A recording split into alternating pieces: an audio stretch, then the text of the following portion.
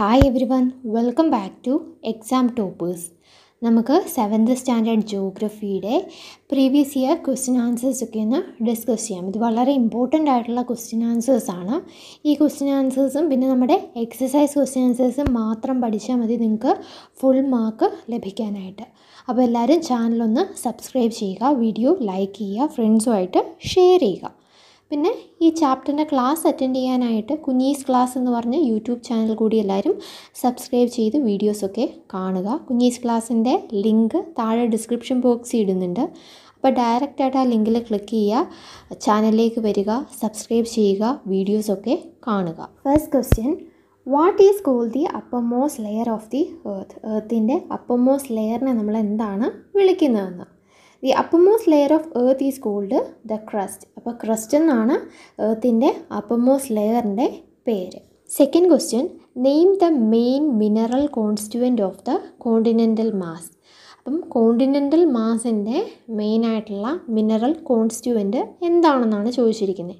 അതിൻ്റെ answer silica and alumina. CIAL എന്നുള്ളൊരു പേര് നമ്മൾ ചാപ്റ്ററിൽ പഠിച്ചായിരുന്നു അല്ലേ, സിലിക്കയും അലൂമിനിയം. അപ്പോൾ സിയാൽ എന്നുള്ള ആ ഒരു ടേം ഓർത്ത് വെച്ചാൽ തന്നെ നമുക്ക് ഈ രണ്ട് മിനറൽ കോൺസ്റ്റുവൻസിൻ്റെ പേര് പെട്ടെന്ന് തന്നെ ഓർക്കാനായിട്ട് സാധിക്കും. അപ്പം സിയാൽ എന്ന് നിങ്ങളെല്ലാവരും പഠിച്ചു വെക്കുക. സിലിക്ക ആൻഡ് അലൂമിന ആണ് ഇമ്പോർട്ടൻ്റ് ആയിട്ടുള്ള ഈ രണ്ട് മിനറൽ കോൺസ്റ്റുവൻസ് എന്ന് പറയുന്നത്.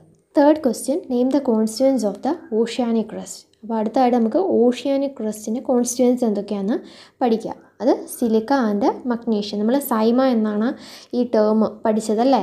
അപ്പം സൈമ എന്ന് ഉള്ള ആ ടേമിൽ നിന്ന് തന്നെ നമുക്ക് പെട്ടെന്ന് ഓർമ്മ കിട്ടും. SI silica, MA magnesium. Okay, അപ്പം സൈമ എന്നുള്ള ടേം ഇവിടെ ഓർത്തു വെക്കുക. Fourth question, what is the radius of the core? Core എന്ന് പറയുന്നത് എർത്തിൻ്റെ ഒരു ലെയറാണ്. ഈ കോറിൻ്റെ റേഡിയസ് എത്ര എന്നാണ് ഇവിടെ ചോദിച്ചിരിക്കുന്നത്. The radius of the core is about 3500 kilometre. അപ്പം കോറിൻ്റെ റേഡിയസ് എന്ന് പറയുന്നത് 3500 കിലോമീറ്റേഴ്സാണ്. അടുത്ത fifth question, what are the main constituents of the core? കോറിൻ്റെ main constituents എന്തൊക്കെയാണെന്ന്. The main constituents of the core R nickel and iron. It is usually known as knife. അപ്പം കോറിൻ്റെ main constituents നിക്കലും അയണുമാണ്. അതിന് നമുക്ക് പെട്ടെന്ന് ഓർക്കാനായിട്ട് knife എന്നുള്ള ആ ഒരു term ഓർത്ത് വെച്ചാൽ മതി. NI എന്ന് പറഞ്ഞാൽ നിക്കൽ, FE എന്ന് പറഞ്ഞാൽ അയണാണ്. കാരണം അയണിന് മറ്റൊരു പേരാണ് ഫെറസ് എന്ന് പറയുന്നത്. ഓക്കെ, അപ്പം നൈഫ് എന്നാണ് ഈ കോൺസ്റ്റുവൻസ് ഓർക്കാൻ വേണ്ടി പെട്ടെന്ന് നമുക്ക് യൂസ് ചെയ്യാൻ പറ്റുന്ന ഒരു ടേം നൈഫ് എന്നാണ്. നൈഫ് എന്നുള്ള ടേം ഓർത്ത് വെച്ചാൽ തന്നെ നമുക്ക് നിക്കൽ ആൻഡ് അയൺ എന്നുള്ള ഈ ആൻസർ എഴുതാനായിട്ട് സാധിക്കും. Sixth question, what is the earth's crest made of? എർത്തിൻ്റെ crest എന്തുകൊണ്ടാണ് ഉണ്ടാക്കിയിരിക്കുന്നത്? It is made up of different types of rocks. പല ടൈപ്പിലുള്ള റോക്സൊക്കെ കൊണ്ടാണ് ഈ എർത്തിൻ്റെ ക്രസ്റ്റ് ഉണ്ടാക്കിയിരിക്കുന്നത്. Seventh question, what are called igneous rocks? എന്താണ് igneous rocks? When the molten magma cools it becomes solid. Rocks formed in this way are called igneous rocks. അപ്പം ഈ molten magma കൂളായി അതൊരു solid റോക്കായി മാറും. അങ്ങനെ ഉണ്ടാകുന്ന റോക്കിനെയാണ് നമ്മൾ ഇഗ്നിയസ് റോക്സ് എന്ന് പറയുന്നത്. Eighth question, what are fossils? എന്താണ് fossils? The remains of the dead plant and animals trapped in the layers of rocks are called fossils. അപ്പം ഡെഡ് ആയിട്ടുള്ള പ്ലാന്റ്സിൻ്റെ ആനിമൽസിൻ്റെ ഒക്കെ പാർട്ട് ഈ റോക്കിൻ്റെ ഓരോ ലെയേഴ്സിനിടയിൽ ട്രാപ്ഡ് ആയിട്ടുണ്ട്. അതിനെയാണ് നമ്മൾ ഫോസിൽസ് എന്ന് പറയുന്നത്. Ninth question, what happens when igneous and sedimentary rocks go under great heat and pressure? ഇഗ്നിയസും sedimentary റോക്സിലേക്കൊക്കെ നല്ല ഹീറ്റും പ്രഷറും, നല്ല ഹൈ ഹീറ്റും പ്രഷറും ഒക്കെ അപ്ലൈ ചെയ്യുമ്പം എന്ത് സംഭവിക്കുമെന്ന്. The change in to metamorphic rocks. നമ്മൾ ചാപ്റ്റർ പഠിച്ച പോലെ തന്നെ ഇഗ്നിയസും sedimentary റോക്സും high heat and പ്രഷറിൽ metamorphic rocks ആയിട്ട് ചേഞ്ച്ഡ് ആവും.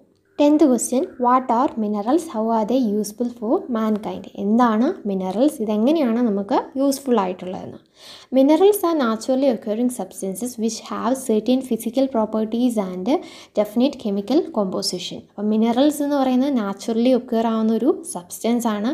അതിന് ഡെഫിനിറ്റ് ആയിട്ടുള്ള കെമിക്കൽ കോമ്പോസിഷൻ ഉണ്ട്. അതുപോലെ തന്നെ സെർട്ടൻ ഫിസിക്കൽ പ്രോപ്പർട്ടീസൊക്കെ ഈ മിനറൽസിനുണ്ട്. ഇനി ഇത് എങ്ങനെയാണ് നമുക്ക് യൂസ്ഫുൾ ആവുന്നത് നമുക്കൊന്ന് നോക്കാം. Minerals are very useful for mankind. Some minerals like call, natural gas and petroleum are used as fuels. അപ്പം ഈ മിനറൽസ്, അതായത് കോൾ, നാച്ചുറൽ ഗ്യാസ്, പെട്രോളിയം ഒക്കെ പോലത്തെ മിനറൽസ് നമ്മൾ ഫ്യൂവൽസ് ആയിട്ട് യൂസ് ചെയ്യുന്നു. They are also used in industries. അതുപോലെ തന്നെ ഇത് ഇൻഡസ്ട്രീസിലും യൂസ് ചെയ്യുന്നുണ്ട്.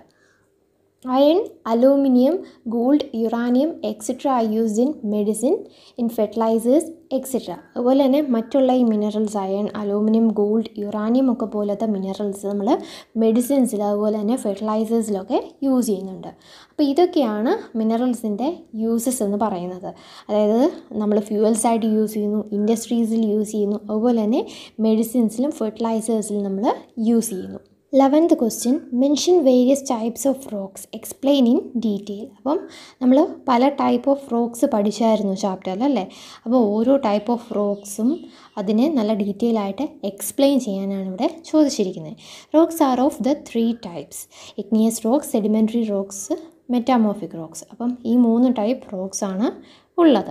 First one, igneous rocks. When the molten magma cools, it becomes solid. Rocks formed in this way are called igneous rocks. അപ്പം നമ്മൾ igneous റോക്സിൻ്റെ definition പഠിച്ച അതേ കാര്യം തന്നെ ഇവിടെ എഴുതിയാൽ മതി. അതായത് മോൾട്ടൺ മാഗ്മ കൂൾ ചെയ്യുമ്പം അത് സോളിഡായിട്ട് ഒരു റോക്ക് ഫോം ചെയ്യും. അങ്ങനെ ഫോം ചെയ്യുന്ന റോക്കിനെയാണ് നമ്മൾ ഇഗ്നിയസ് റോക്സ് എന്ന് പറയുന്നത്. They are also called primary rocks. They are of 2 types: intrusive rocks and extrusive rocks. ഇത് ഇഗ്നിയസ് റോക്സിനെ പ്രൈമറി റോക്സ് എന്നും അറിയപ്പെടുന്നുണ്ട്.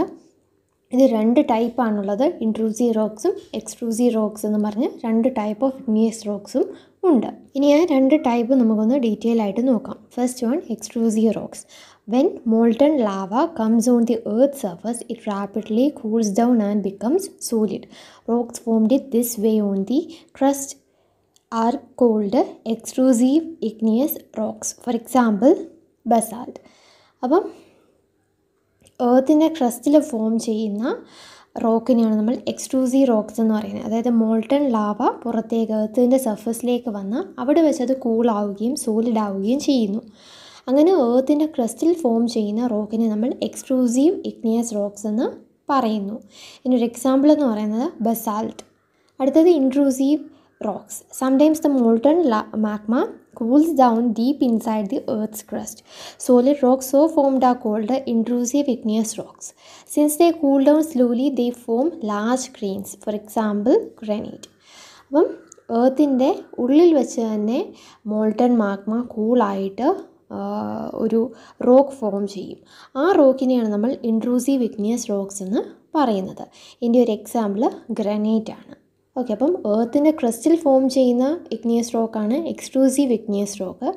ഏർത്തിൻ്റെ ഉള്ളിൽ ഫോം ചെയ്യുന്നതിനെയാണ് നമ്മൾ ഇൻട്രൂസീവ് ഇഗ്നിയസ് റോക്സ് എന്ന് പറയുന്നത്. അടുത്താണ് sedimentary rocks. Small fragments of rocks are called sediments. These sediments R transported and deposited by wind, water, etcetera. These loose sediments are compressed and hardened to form sedimentary rocks. For example, sandstone is made from grains of sand. അപ്പം ചെറിയ റോക്സിൻ്റെ ഓരോരോ ചെറിയ ഫ്രാഗ്മെൻസിനെയാണ് നമ്മൾ sediments എന്ന് പറയുന്നത്.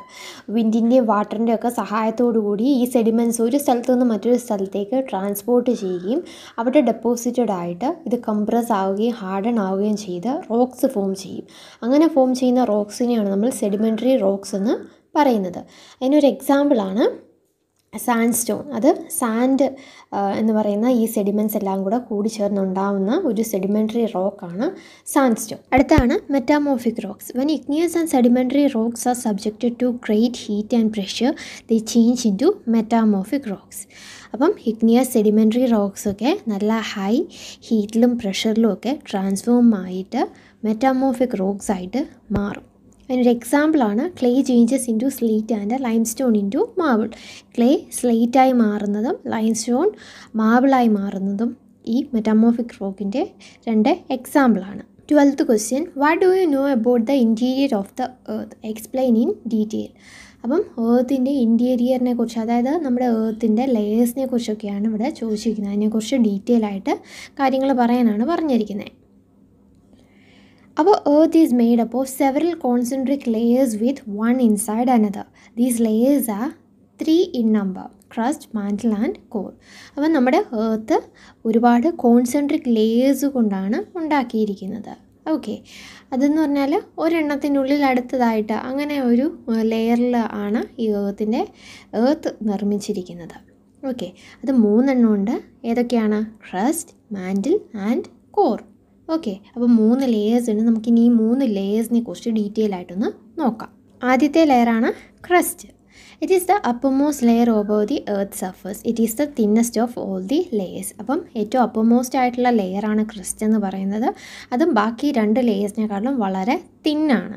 It is about 35 km on the continental masses and only 5 km on the ocean floors. അപ്പോൾ ഇതാണ് ഇതിൻ്റെ ഈ ഒരു കട്ടി എന്ന് പറയുന്നത്, അല്ലെങ്കിൽ അതിൻ്റെ ഒരു തിക്നെസ് എന്ന് പറയുന്നത്. കോണ്ടിനെൻ്റൽ മാസിൽ 35 km ആണ്, ഓഷ്യൻ ഫ്ലോസിൽ വെറും 5 km ഉള്ളൂ. The continental masses are made up of silica and alumina. It is thus called Sial. The oceanic crust mainly consists of silica and magnesium. It is thus called Saima. അപ്പം continental മാസിൽ 2 mineral constituents ഉള്ളത് സിലിക്കയും അലൂമിനിയാണ്. അതുകൊണ്ടാണ് അതിനെ സിയാൽ എന്ന് പറയുന്നത്. അടുത്ത oceanic ക്രസ്റ്റിലാണെങ്കിൽ 2 mineral constituents എന്ന് പറയുന്നത് സിലിക്കയും മഗ്നീഷ്യവുമാണ്. അതുകൊണ്ടാണ് അതിനെ സൈമ എന്ന് പറയുന്നത്. അപ്പം സിയാലും സൈമ എന്ന് ഓർത്ത് വെച്ചാൽ മതി, നമുക്ക് ഇതിൻ്റെ കോൺസ്റ്റിറ്റ്യൂവൻസ് ഒക്കെ പെട്ടെന്ന് തന്നെ എഴുതാവുന്നതാണ്. Mantle. It is just beneath the crust. It extends up to a depth of 2900 km below the crust.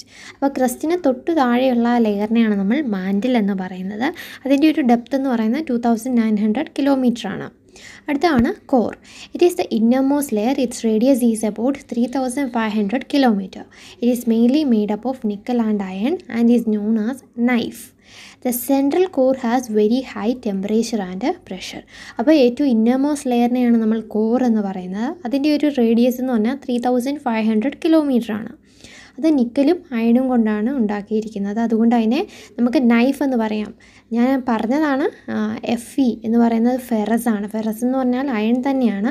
അപ്പം നൈഫ് എന്നുള്ള ആ ഒരു ടേം നമുക്ക് ഓർത്ത് വെച്ചാൽ മതി. ഓക്കെ, ഈ സെൻട്രൽ കോറിൽ വളരെയധികം ടെമ്പറേച്ചറും പ്രഷറും ഒക്കെ ഉണ്ട്. നല്ല ഹൈ ടെമ്പറേച്ചറും പ്രഷറും ഒക്കെ ഉള്ളൊരു റീജിയനാണ് ഈ കോർ എന്ന് പറയുന്നത്. നമ്മുടെ ക്വസ്റ്റ്യൻ ആൻസേഴ്സ് ഇവിടെ തീരുകയാണ്. ഇതിൻ്റെ കൂടെ നിങ്ങൾ എക്സസൈസ് ക്വസ്റ്റ്യൻ ആൻസേഴ്സും കൂടെ നോക്കണം. അതായത് റോക്ക് സൈക്കിൾ എന്താണെന്നുള്ളത്, പിന്നെ റോക്സിൻ്റെ യൂസസ്, അതൊക്കെ നമ്മൾ എക്സസൈസ് ക്വസ്റ്റ്യൻ ആൻസേഴ്സ് ഡിസ്കസ് ചെയ്ത കൂട്ടത്തിൽ പറഞ്ഞതാണല്ലേ. അതുകൊണ്ടാണ് ഞാനിവിടെ റിപ്പീറ്റ് ചെയ്യാഞ്ഞത്. പിന്നെ അതിൻ്റെ കൂടെ തന്നെ ആ റോക്ക് സൈക്കിൾ, ആ ഡയഗ്രാം കൂടെ ഒന്ന് നോക്കി വെച്ചേക്കുക. വരയ്ക്കാനല്ല, ജസ്റ്റ് ആ പേരുകൾ ഒരു ഫ്ലോ ചാർട്ട് വരയ്ക്കുന്ന പോലെ നമുക്കത് വരയ്ക്കാനായിട്ട് സാധിക്കും. ജസ്റ്റ് പടങ്ങളൊന്നും വരയ്ക്കേണ്ട, ആരോ ഇട്ട് എന്തെന്ന് അടുത്ത് എന്തായി മാറുന്നു എന്നുള്ള ജസ്റ്റ് ടേംസ് മാത്രം ഒന്ന് പഠിച്ചു വെച്ചാൽ മതി. പിന്നെ ആർക്കെങ്കിലും എന്തെങ്കിലും ഡൗട്ട്സ് ഈ ക്വസ്റ്റ്യൻ ആൻസേഴ്സിൽ ഉണ്ടെങ്കിൽ താഴെ കമൻറ്റ് ബോക്സിൽ ചോദിക്കാവുന്നതാണ്. അപ്പം ഇനി അടുത്തൊരു ചാപ്റ്ററിൻ്റെ എക്സസൈസ് ക്വസ്റ്റ്യൻ ആൻസേഴ്സുമായിട്ട് നമുക്ക് ഉടൻ തന്നെ കാണാം. അതുവരെ എല്ലാവരും ചാനൽ സബ്സ്ക്രൈബ് ചെയ്യുക, വീഡിയോ ലൈക്ക് ചെയ്യുക, ഫ്രണ്ട്സുമായിട്ട് ഷെയർ ചെയ്യുക, പിന്നെ നോട്ടിഫിക്കേഷൻസൊക്കെ ഓൺ ചെയ്ത് വെക്കുക.